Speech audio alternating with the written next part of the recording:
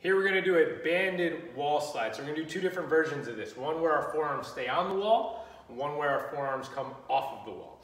First, we wanna take a loop band, pretty light resistance. We're gonna wrap it around our hands.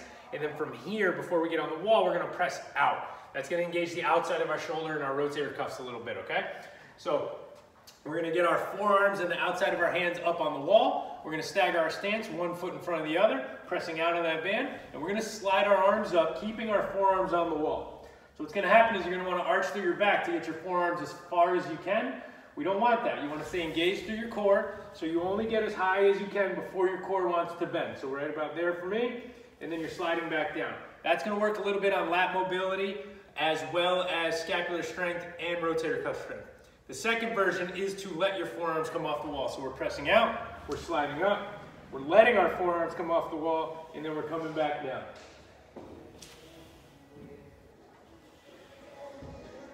That version allows for more engagement of the rotator cuff as you get up and overhead.